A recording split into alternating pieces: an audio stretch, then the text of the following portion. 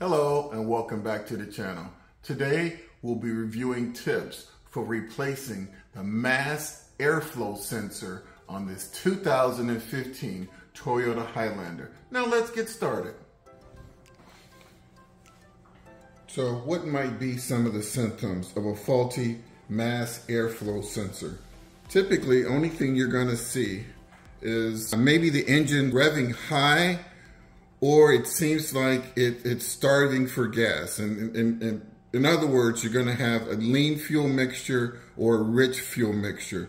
And that's going to trigger a check engine light with P codes P0100, 101, 102, and 103. Okay? That's basically it. That's what's going to happen here. As you see, this is the location of the sensor itself. And so let's go ahead and move forward with a little bit of troubleshooting and the removal and replacement of this sensor. So you're going to need a flat tip screwdriver. I've got a toothbrush. I've got a little carburetor cleaner, and that's about it. So I've taken off one of the screws already. There's the clip. I'm removing the electrical clip. I've loosened up the cross tip screw. The second one, I'm going to place it right up there. And I'm going to lift out this sensor, bring it in a little bit closer. And you can see right in here, there's two electrodes right there. And then there's one on the side. Occasionally, actually, if you look, there's an electrical wire in there. And occasionally what you can do, if this is very dirty, say for instance, for whatever reason, you pull off your air filter and it's extremely dirty. I mean, it's really bad. Or maybe you had a aftermarket air filter where you would actually add oil to it. And I won't say the name, but there are filters that you add oil to them. And sometimes you can add too much oil.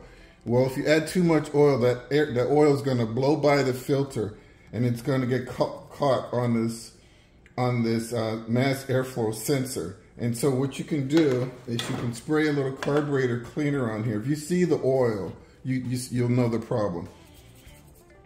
Clean it off really good. And here's the trick. You have to let this dry completely. So I would leave it out of the car for at least a half an hour before putting it back in, okay? And maybe you clean it twice, check it, and you want to really check for moisture, residual moisture in this area right here and in that area right there. So you really like sit it out in the sun maybe. So that's just showing you how you could possibly reuse this sensor if there was some oil by using an aftermarket oiled filter. If after all that you've determined that the sensor is still bad, then you would simply replace this sensor and install the new one, and I'll show you how to do that right now. So you just stick it back in there,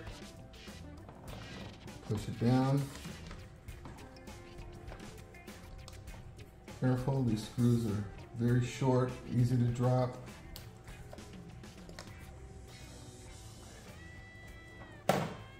Okay.